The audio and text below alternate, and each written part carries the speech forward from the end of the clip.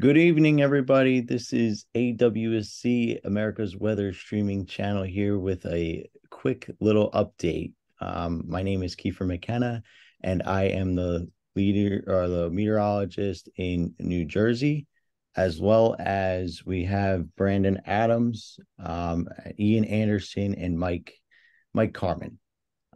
So these guys were all, part of the Northeast group here as such. So we're just here to give you guys a little, a little bit of an update on ours or system approaching the Northeast overnight tonight.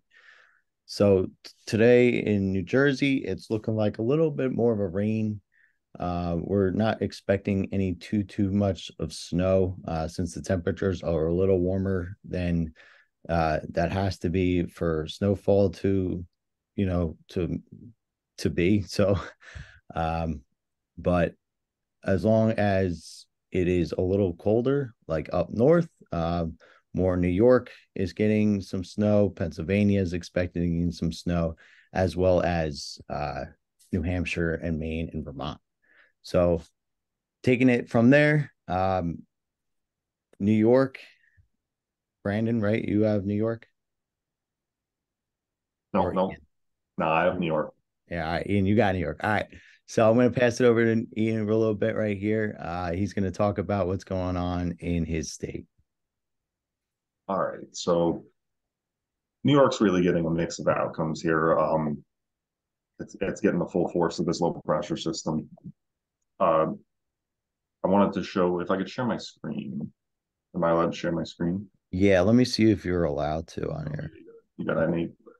Yeah, I might have to allow it. Hold on 1 second. All participants.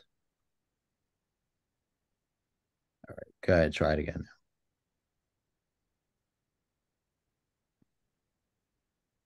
I want to share this one.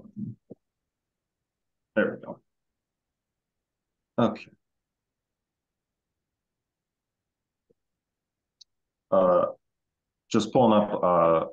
We got some camera feeds here from the New York State Mesonet. They have weather stations set up all over the state. This is in the Adirondacks in Newcomb, New York.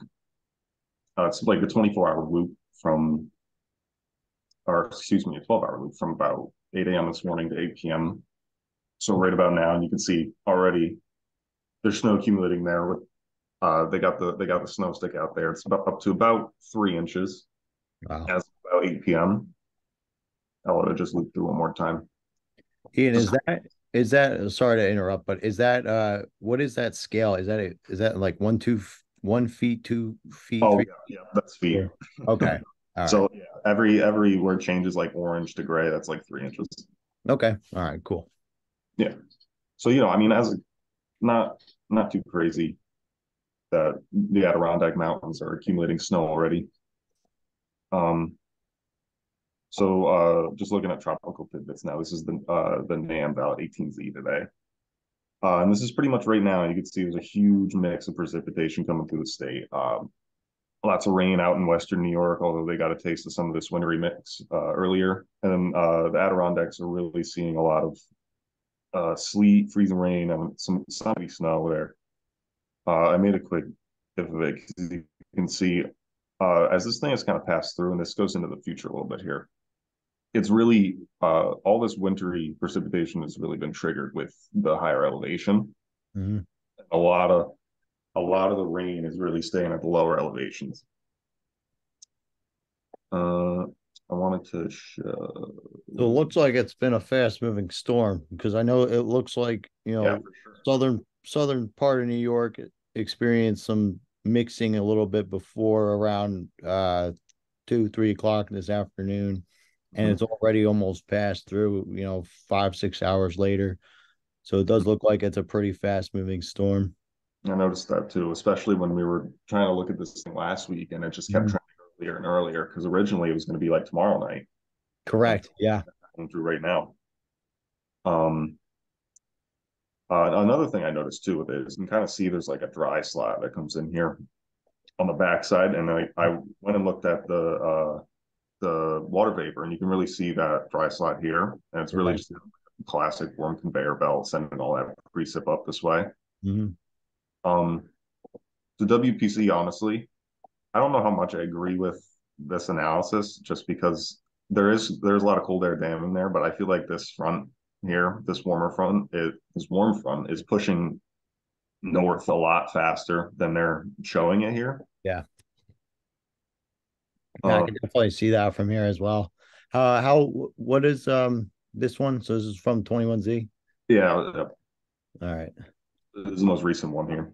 All right. So yeah, 21Z is what is that? Eight? No. What time is 21Z? 21Z is On Eastern. you're quizzing me now. Yeah, right. A little quick little recap on how to convert It's um about like yeah, a Z time to UTC time, and then you convert it back to Eastern time. it's like late afternoon or early evening. Yeah, Okay. it's four o'clock Eastern. It's Right. 4 o'clock Eastern. Yeah.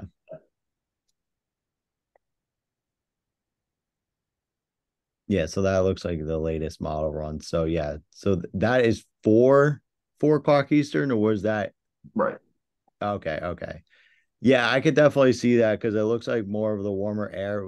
Because I Mhm. know on the Jersey Shore, we got basically upper 50s today as a high, and it quickly dropped after like 6, 7 o'clock to about lower 40s. So I mean, we're still in that warm sector, that front, So as it pushes kind of northwards, we're expecting more of a wind switch as well. So anything from, we were getting more south winds, but we're going to expect, a lot cooler air Right. coming. Behind this system is supposed to be really breezy, I know. Yeah. Um, also looking at or going back to this here that I made. Of course, like at higher elevations, you're gonna want to be aware of like that wintry mix and that snow overnight. But also coming through down in like New York City area, Long Island, there's a lot of heavy rain. Um, which like normally you might not expect that, because I mean, going back to this, you could see the system's pretty occluded already, so normally it would start to weaken.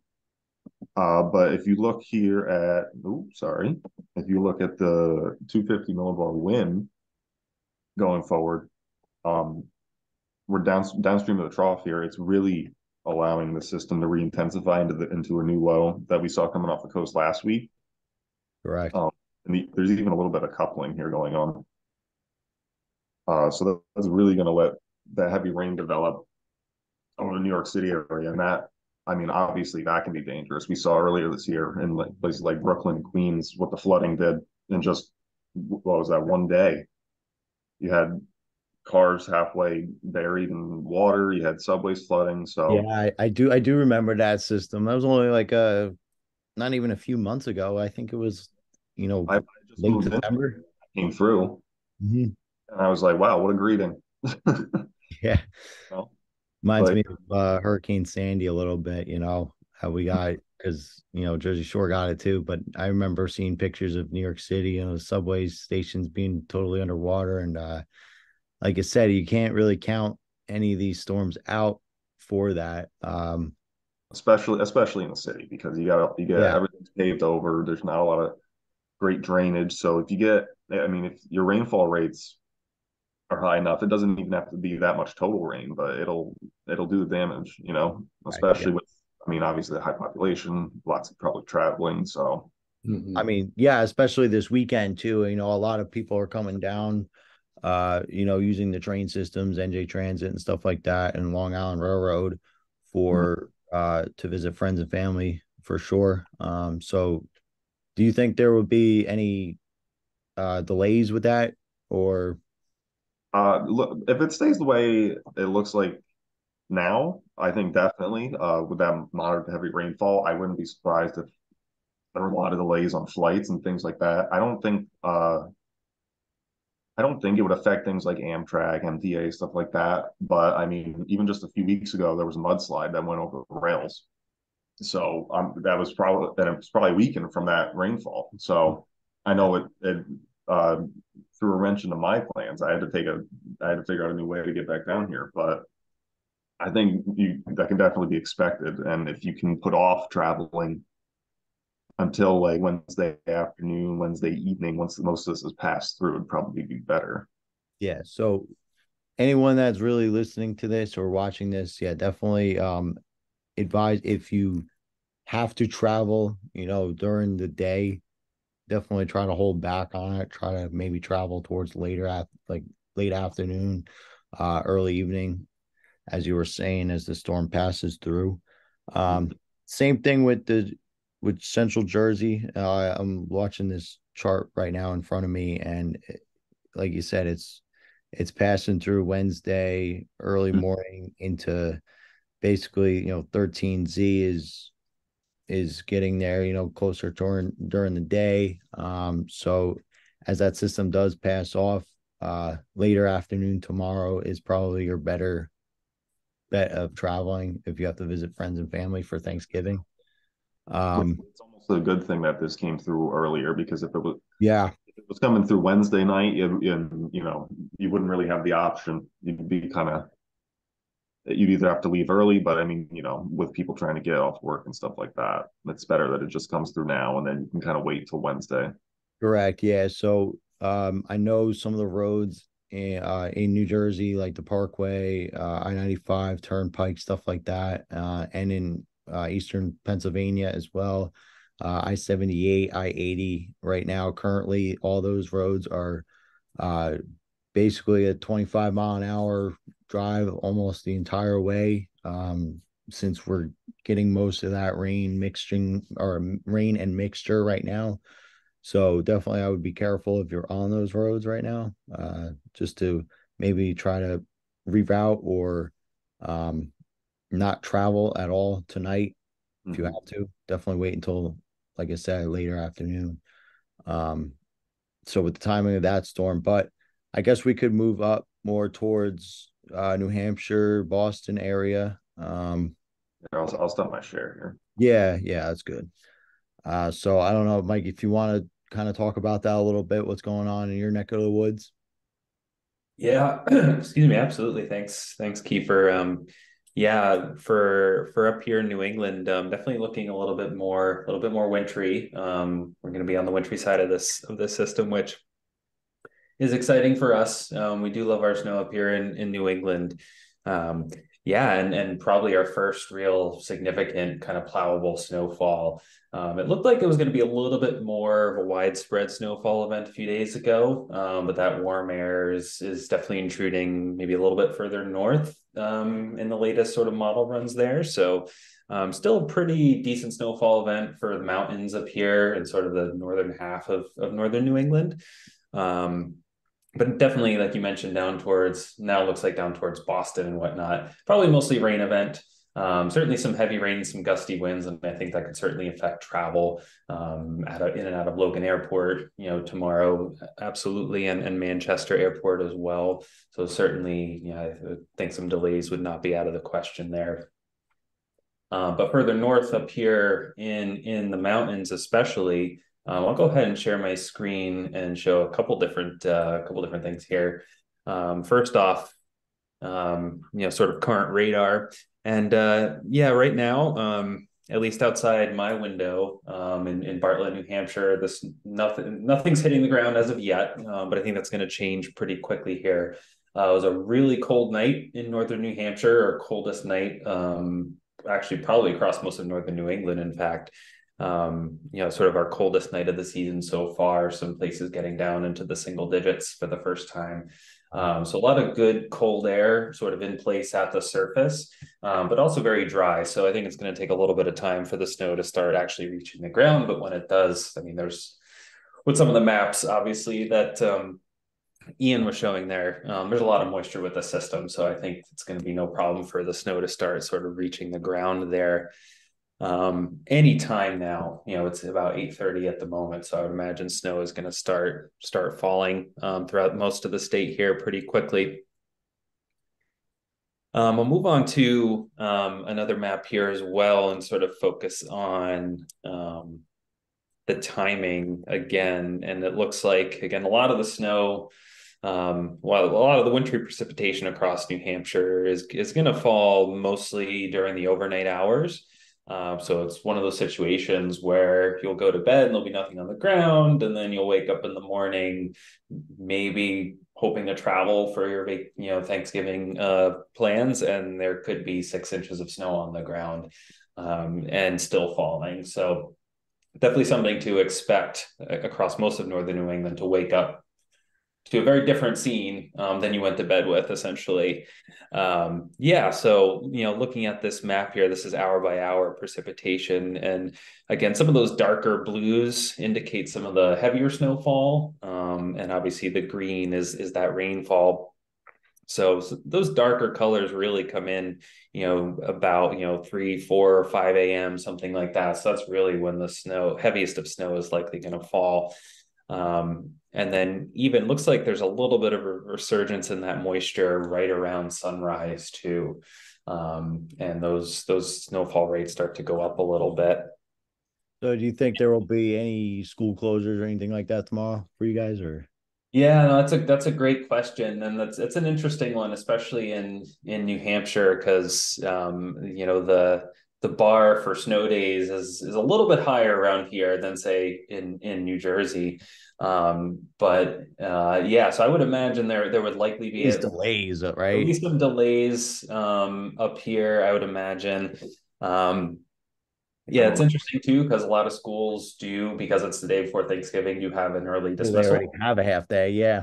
Yeah, so it'll be interesting to see what happens there. Some may just cancel outright, just because of the nature of the travel and whatnot. So definitely curious to see what happens. That's a great point. The timing, yeah, is going to be really tricky for schools. And again, usually with the first big storm of the season like this, anywhere, even in New Hampshire and Maine, where we're used to the snow, it takes a little bit of time for those road clearing systems to get dusted off and as efficient as they are midwinter. So I feel like usually those first couple storms like this, the roads don't get clear quite as quickly early in the morning as they will, because they haven't really gotten into their routine yet. But we'll see. Depends where you are up there too. I've spent 2 years in Plymouth, and my roads were I had to rely on the neighbor to plow it. If he decided not to plow the road that day, it wasn't plowed. Yeah. Yeah, no, that that's a good point. I have that. I do have that issue occasionally with. I have a long gravel driveway Mm. uh, that I have a contractor come and plow, and hopefully he's here by the time I have to leave for work in the morning. If he's not, sometimes I got to take out my shovel and do it myself. That's just part of the fun of living living in New England. Yeah. Um, but yeah, the other map here I wanted to talk about was this shows 1 hour snowfall rates during the night, and basically the more you get towards those darker blues and greens, the higher the snowfall rate, and anything that's green is an inch per hour or greater. And an inch per hour or greater is usually sort of considered a important delineation for like really heavy snowfall, reduced visibility, that sort of thing. And certainly between say the 1 a.m. and 6 to 7 a.m. hour, you can see some of those greens do sort of pop up across central or kind of south central Vermont there, and then closer to sunrise across most of central New Hampshire, the Lakes region, the White Mountains. So some of the models are hinting at snowfall rates, not for too long of a time, but snowfall rates of over an inch per hour. So that could very easily, drop a few quick, inches to wrap the storm up here. So that's certainly something to keep in mind if you are traveling. 1 inch per 1 inch per hour snowfall rates are not something you necessarily want to drive in. And then finally, these are sort of anticipated total snowfall accumulations by the National Weather Service. And you can see some of the highest amounts are really on the order of 6 to 8, even 10 inches, mostly in the mountains, and a pretty steep gradient drop off as you go towards the coast with that warmer air mixing in. So, Boston, Portland, Maine, probably not going to see much snowfall out of this. So really reserved for the mountains up here. Awesome, Mike. Well, Brandon, do you want to talk about a little bit of what's going on in your neck of the woods in Maine? I should have just told Mike to leave that page up, because that was actually a really good snowfall total to kind of explain what's going on. Yeah, it was. Unless you want to share your own, yeah. Yeah. I'll make it fairly brief because we actually only have about 4 minutes left in the meeting before it closes. So basically, as everyone else talked about, we're definitely watching the storm system develop here overnight. Personally, I feel, especially in Maine anyway, we're edging probably a little bit on the cooler side than it was forecasted, but we're keeping a close eye on that. The Bangor region, which is where I am, we're only expecting maybe a half an inch or so. I really could see up to an inch and a half, maybe 2 inches on the high end, but that would be really fortunate. But as Mike was showing, just north of us, up in the Caribou area, especially up in the county, they're expecting 4 to 6 or so. You get into like the Presque Isle area, you're getting closer to the 6 to 8 sweet spot. And Mount Katahdin is probably going to be the winner here of the storm, maybe as a whole, as probably a foot and a half of snow with this event. So a solid beginning snowstorm for the season I here. was going to say, so it's not a very significant storm, but it's basically a good first storm of the year, right? Yeah, It's not one of these winter storms that we kind of got to really not worry about, but it's just like an average, snowstorm. So yeah. I mean, this is the typical beginning of the season snowstorm, okay. especially in northern New England. I mean, you're looking at elevation dependency across the board, no matter what state you're in, and that's especially true for like Vermont, especially Vermont and the Maine coastline, obviously. Elevation's playing a huge factor there. The Champlain Valley expecting quite a bit less snow out in Vermont than the spine of the Greens, Mm. and then you get to the Connecticut River Valley, and it's the same thing on that side, shadowing from the whites out in New Hampshire. So it's definitely something to keep an eye on. It is just elevation dependency for this time of year.